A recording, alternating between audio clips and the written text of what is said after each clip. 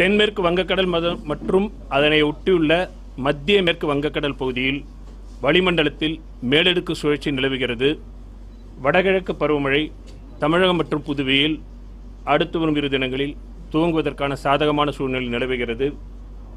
அடுத்து வரும் 24 மணி நேரத்தில் தமிழகம் மற்றும் புதுவையின் கடலோர மாவட்டங்களில் ஒரு சில இடங்களில் மிதமான மழை பெய்யக்கூடும். வரும் தினங்களில் இந்த மழை படிப்படியாக உள்புறங்களிலும் பெய்ய துவங்கும். சென்னை மற்றும் புறநகர் பொறுத்தவரையில் இடைவெளி விட்டு சில முறை மிதமான மழை பெய்யக்கூடும்.